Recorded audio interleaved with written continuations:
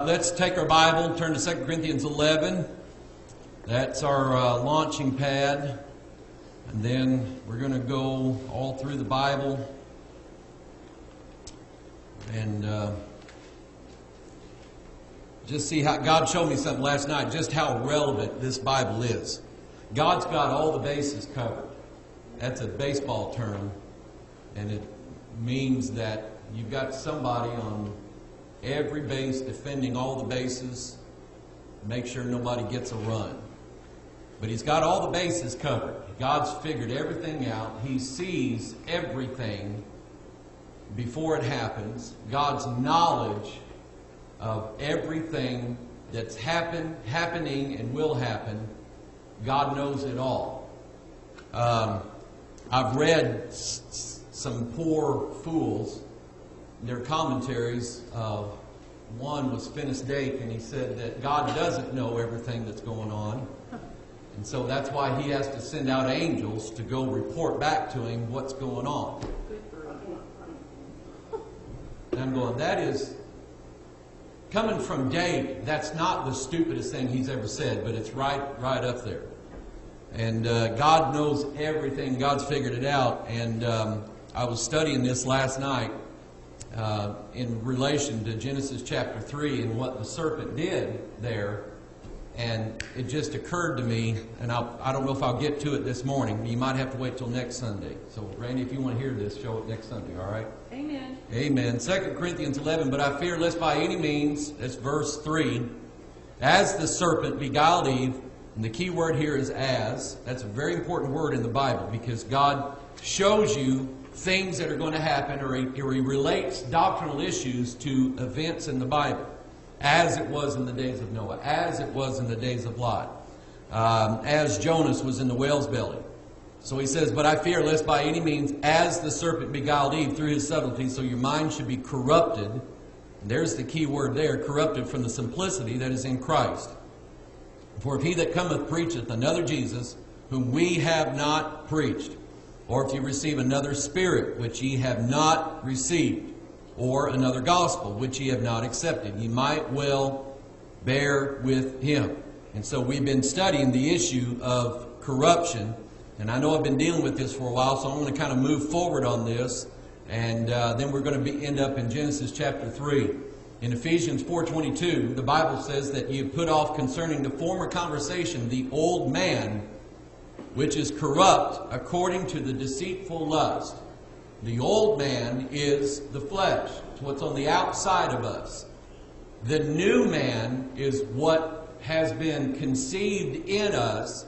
That is what John was talking about when he said, that which is born of God sinneth not.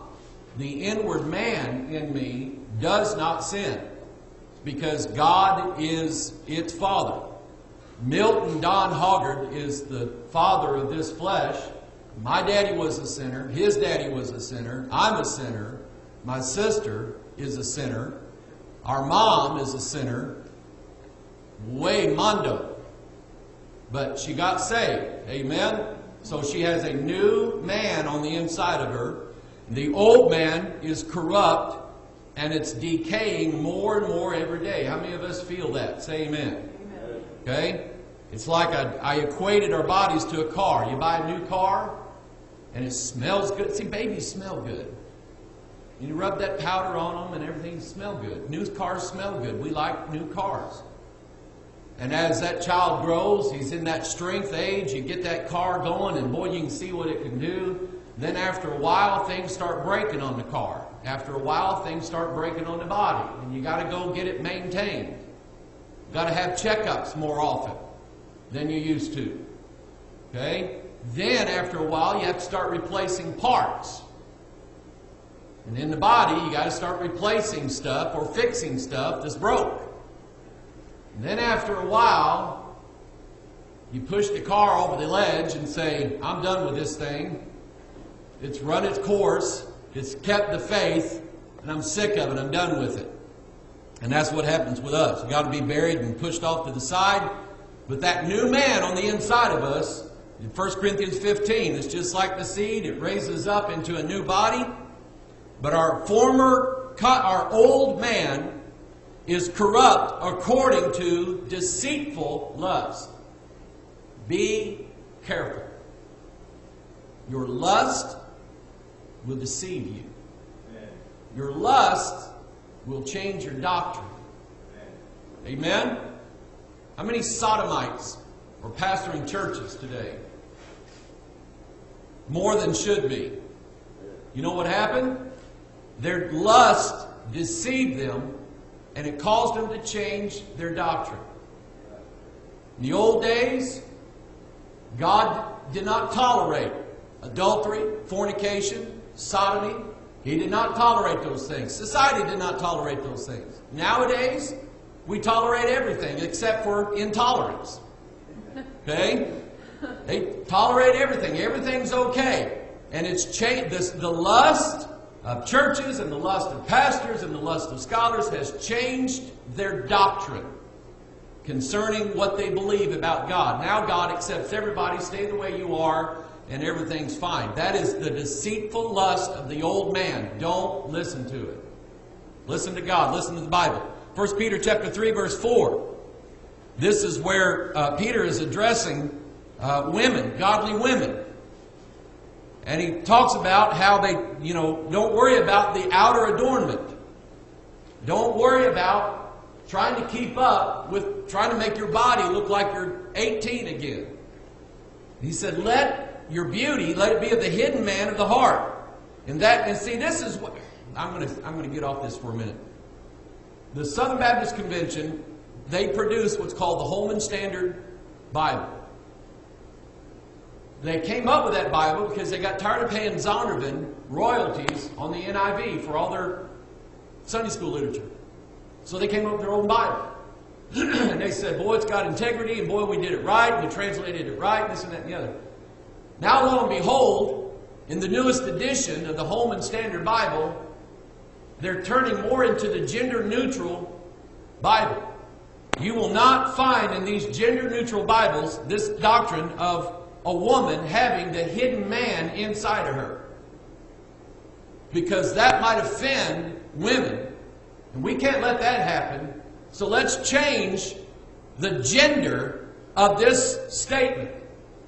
And let's make God neutral instead of who He really is. God is masculine. Can I get God's people to say amen? Amen. Jesus is the Son of His Father. The Bible's very clear on that. And what has been conceived inside of us is that new man. Not that new person. Not that new thing. The hidden man of the heart. And that which is not corruptible. You catching that? What's on the inside of you doesn't corrupt. They put Christ's body in the tomb for 2 days and 2 nights. And on the 3rd day, walks out of the tomb. His body God did not allow His Holy One to see corruption. So the new man is incorrupt, even the ornament of a meek and quiet spirit, which is in the sight of God a great price. 2 Peter chapter 1, verse 4, whereby are given unto us exceeding great and precious promises, that by these you might be partakers of the divine nature, having escaped, watch this now, the corruption that is in the world through lust. There it is again. Let's see, Ephesians 4:22. He talks about corruption and deceitful lust. 2 Peter 1:4, corruption through the lust that is in our flesh. The longer this body lives, the more it lusts. And the more it lusts, the more corrupt it becomes. And we're just consuming our flesh with corruption. Revelation 19:2, for true and righteous are His judgments, for He hath judged the great whore, he's talking about Babylon the Great, which did corrupt the earth with her fornication. There it is again. Fornication, adultery, sodomy, the lust of the flesh cause corruption. They cause good men. I got to turn off that stupid popping noise. Do it again.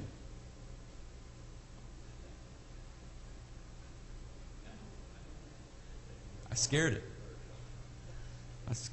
Didn't do it. But your lust, be careful. The desires of your flesh will cause you to change in your mind who God is, what God allows, what God does not allow. It will cause you to do that. I had a guy I worked with years ago, said he went to church, said he was a Christian, and he got him a live-in girlfriend. And he brought it up to me about marriage. And I said, well, I think if you're going to live with this woman, I think you ought to marry her. Make it right. Well, I don't believe you have to do that. Why not? That's what the Bible says. Well, we're soulmates. I think God, we love each other. I think God wants us together.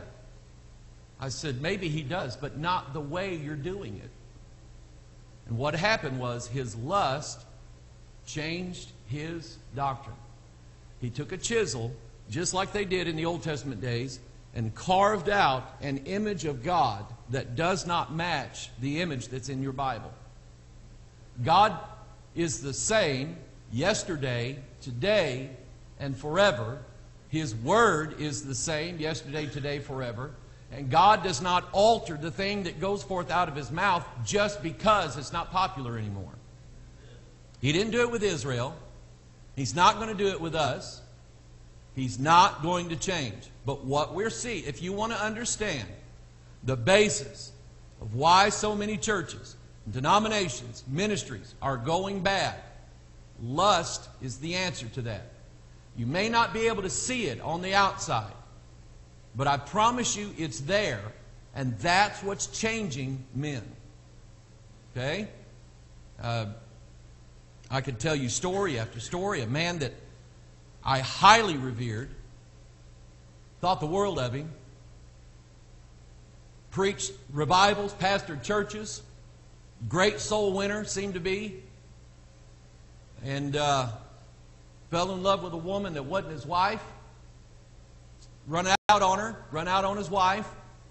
The church men caught him at the motel with this woman and told him, don't even bother coming by. We're going to put your stuff in boxes, set them out in the parking lot. You can come by and get them, but you're done.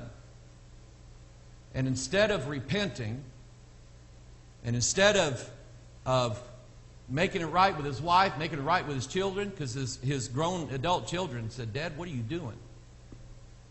He is so much fallen for this other woman that he has abandoned everything. He walked away from his wife, walked away from his ministry, walked away from his reputation. I don't know, but he's walked away from everything. I don't know. But his lust changed his ideology, has changed his philosophy, changed his doctrine. Can't do that. The Bible's right in what it says, and it doesn't bend itself just because you've been in church so long. Can I get an amen out of somebody? 1 Timothy chapter 6, turn there.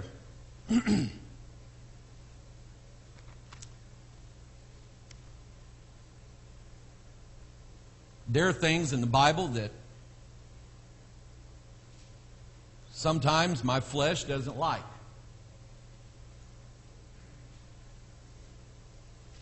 I can't help that. I can't change it.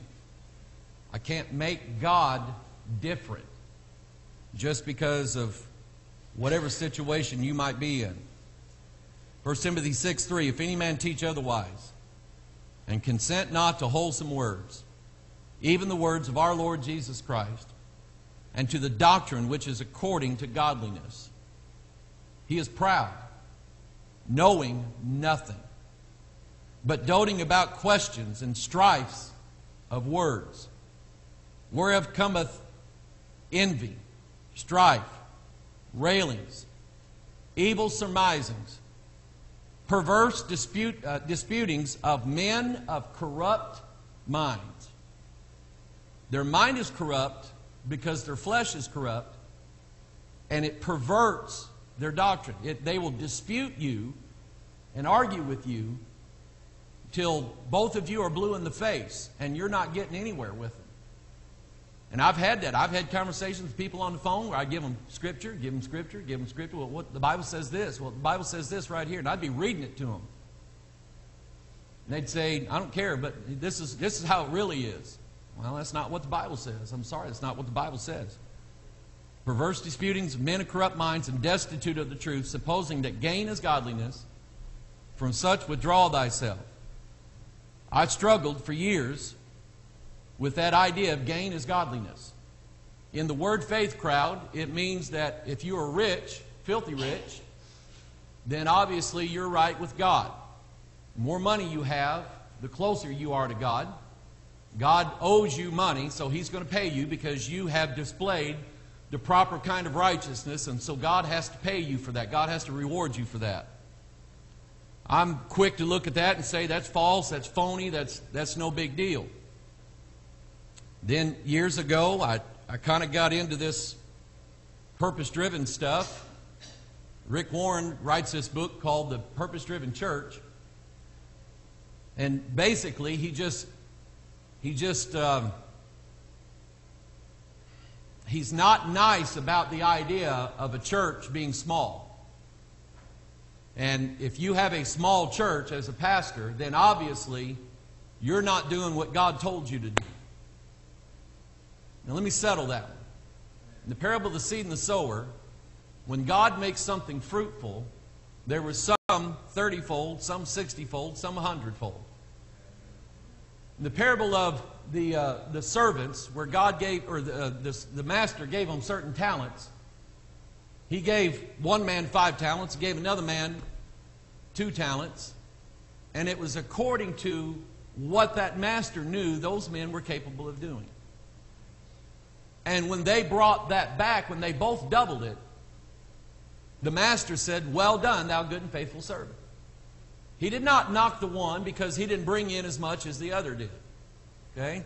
So God dealt with me about that, because I used to look at these big churches and say, what am I doing wrong? How come I don't have 500, 600, 1,000 people in church? How come I don't do this? And it made me wonder for a while that maybe I wasn't doing things right.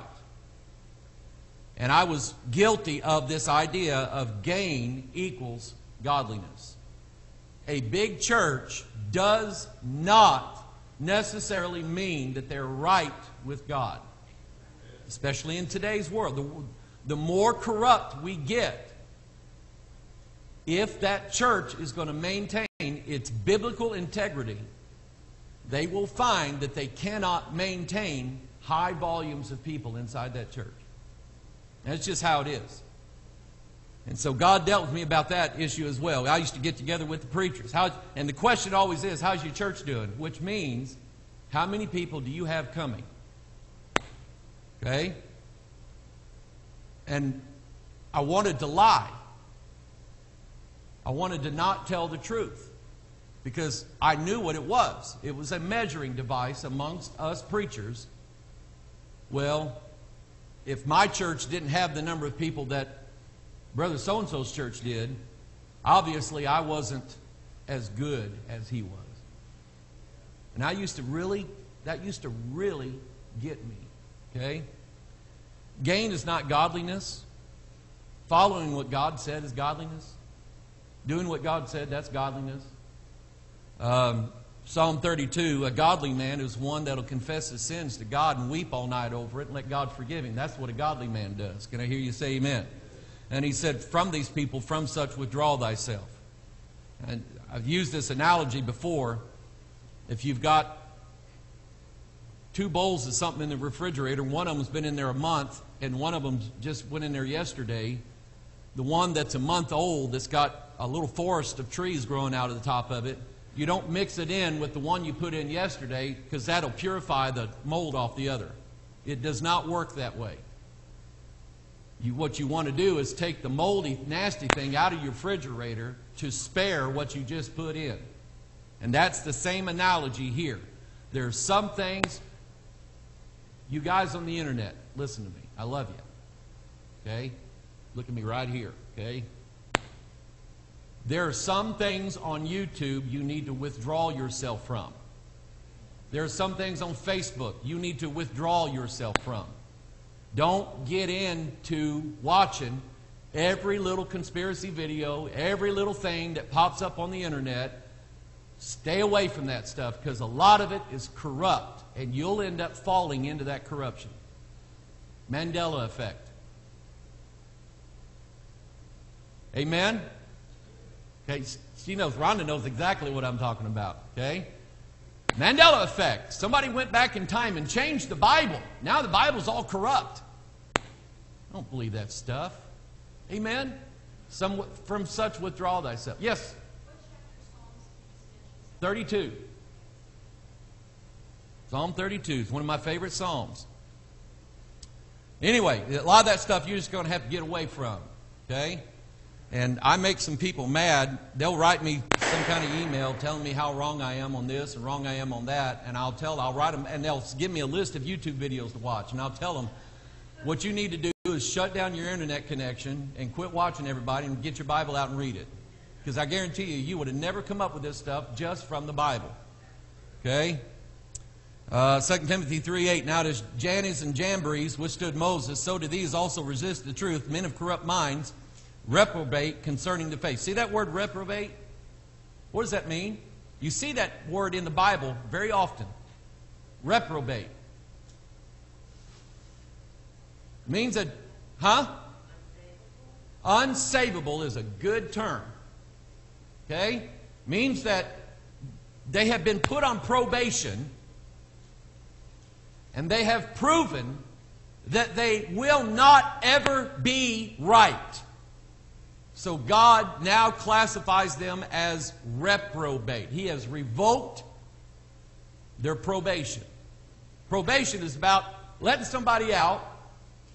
And the probation is, you do good now for such and such a time, then we can see that you are somebody that is wanting to better yourself. You want to walk away from the old lifestyle and so on. And we're going to let you out for a while to see how you do. Now, if you mess up,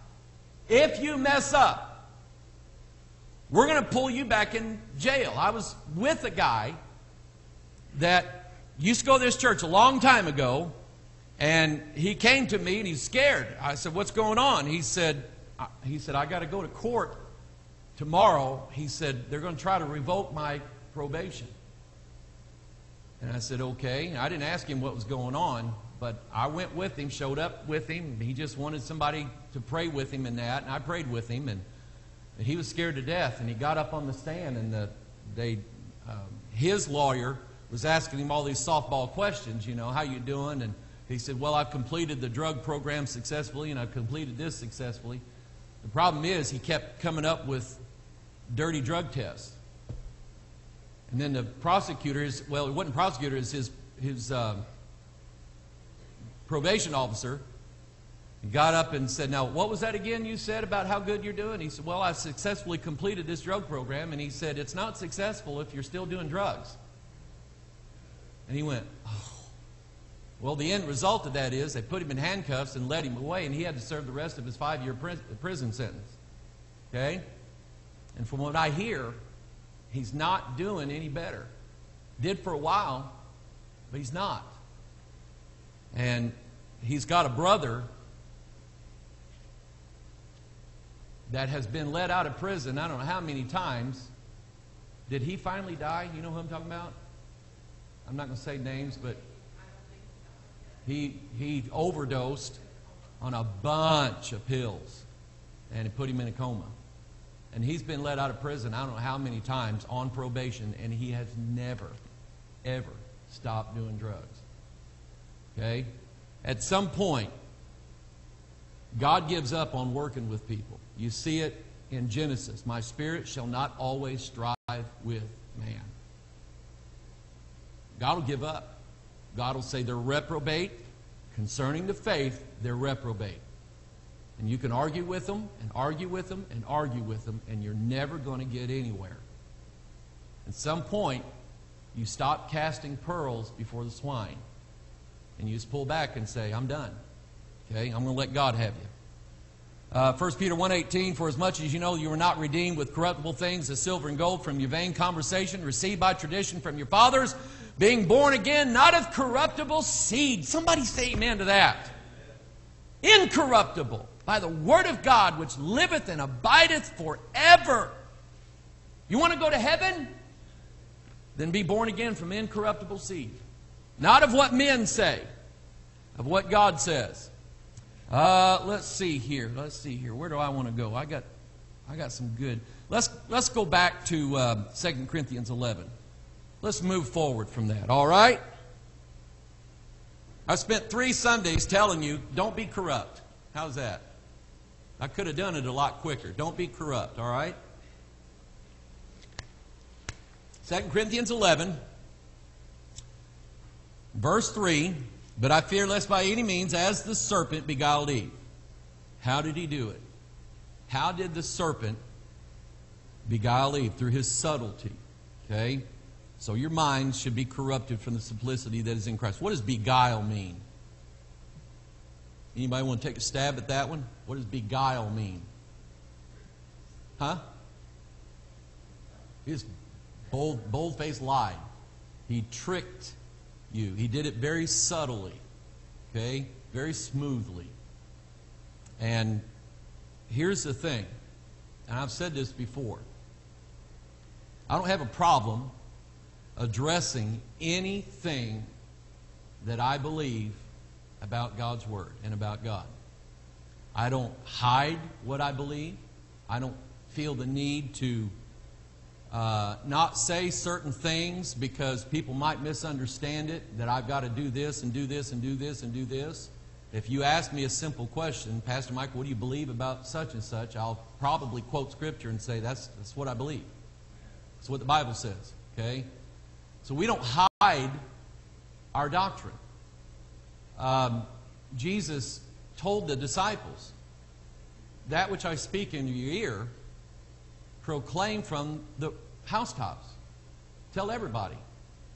There was a copy of the gospel. This is going to floor you now. The gospel of Judas Iscariot. The gospel of Judas Iscariot. A tattered old manuscript in a clay jar discovered out in the Egyptian desert somewhere. And to date, it is the only copy that we know of. Now, the Vatican might have 20 of them down in the basement somewhere that they don't let anybody see. But as far as we know, there's only one copy of the Gospel of Judas. Now, let me just say something very simple to you. Judas did not write the good news of Jesus Christ. He did not come preaching glad tidings. Okay? That is called pseudepigrapha. Okay? Pseudo means like a pseudonym. Okay? You put a false name on it. Pig means it was written by pig, I guess. I don't know, but anyway, pseudepigrapha. Somebody wrote a false account of the life of Jesus Christ and put Judas's name on it. And here's kind of how it goes. The Gospel of Judas says that Judas wasn't really the bad guy that Matthew, Mark, Luke, and John make him out to be.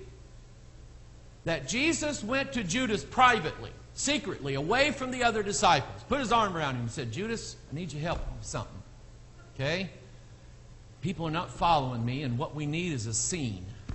We need something big to get them going. So here's what I want you to do. We're going to play good cop, bad cop. I'm going to be the good cop, and you be the bad cop. And in exchange for this now, Judas, I'm going to teach you secret teachings that I learned from John the Baptist. And it's secret doctrines that are not in the Bible. Things that God knows that we can't just tell everybody. So Judas, in exchange for me telling you this new secret doctrine, are you willing to play the bad guy? And Judas said, sure, I'll do it. So that's the story, that there's a secret doctrine that was handed to Judas Iscariot, and in exchange for that, Judas created this scene of making it look like he was against Christ, so Christ could be delivered to be killed and become a martyr, and Christianity would thrive. And then Judas was to pass this secret doctrine down only to the elect, only to the elite of people.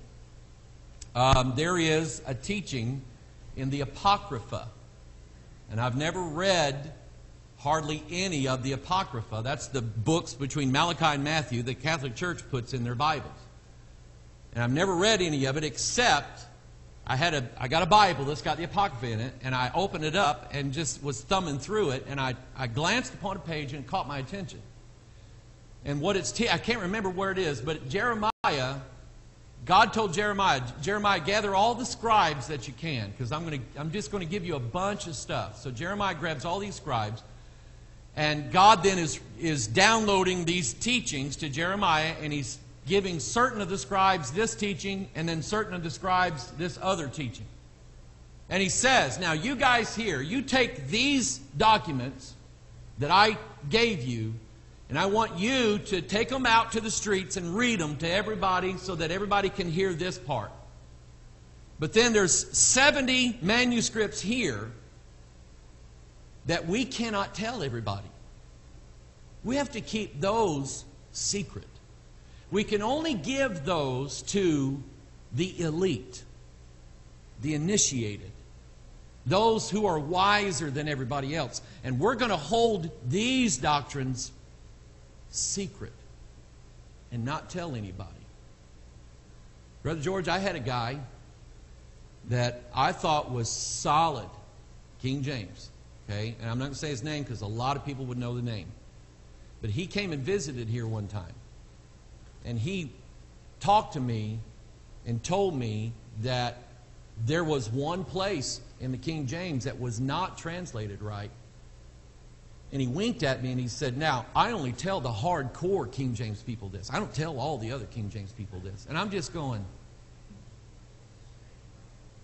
do what? Yeah. And, I mean, I like the guy, I feel bad for him, but he is dead wrong. And if you believe that there's a mistake in the Bible, why do we have to keep this secret? So, that's beguiling people. The devil had something in his mind, an end game that he wanted to get Eve hooked into, that he said God had this knowledge, but He didn't tell Adam the other part of it. I am going to give you the secret doctrine. Because He said, for God doth know that in the day ye eat thereof, then your eyes shall be open, and ye shall be as gods, knowing good and evil. And the idea is that God had something that He didn't tell Adam, but the serpent knew it, and he slipped out of heaven, and he brought this secret doctrine to mankind. He's the good guy. You ever heard of Prometheus? Does anybody know who Prometheus is? Prometheus is a god, a demigod in, I don't know if it's Roman mythology or Greek mythology, but Prometheus saw that all of the gods in heaven had fire and none of mankind had fire. And the gods did not want mankind to have fire because then they would have power, and the gods didn't want that. So Prometheus stole fire from heaven and slipped down to earth and gave man the secret of making fire. Okay? And for that, Prometheus gets punished. Now, if you look beyond that story and you know the Bible, then you understand that Prometheus is, guess who? The serpent, the dragon, who says he stole a secret doctrine from God and brought it to mankind because that's going to make mankind better. And it's not. God's way is still right. Amen? You see the deception, the beguiling. And what I'm telling you is this, I'm going to let you go. Those who hold a secret doctrine will never come right out and say it. They've got to know that they can trust you, that when they tell you, you're not going to tell anybody else. And that is not of the Bible. We're supposed to tell everybody. Yes, very quickly.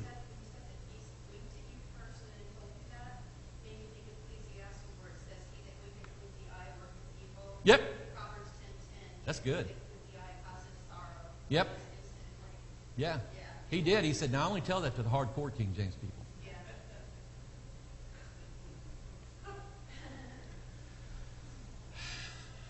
You know what? I'm going to say this. I like the guy. I love him. And I want to pray for him. You don't know who he is, but I want you to pray for him. That God will beat that out of him.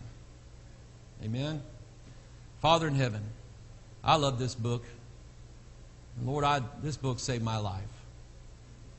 And I want everybody to know, Lord, that they can trust your word. They can't trust anything in this world. They can trust your word. And God, you have not withheld anything from us. God, you've shared it all. And we thank you for that. We thank you, Lord, for revelation from heaven, bread from heaven.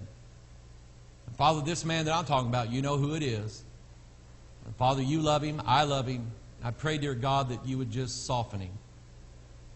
And God, that somehow, some way, Lord, you would show him, God, that this book is incorruptible seed. It can't be corrupted.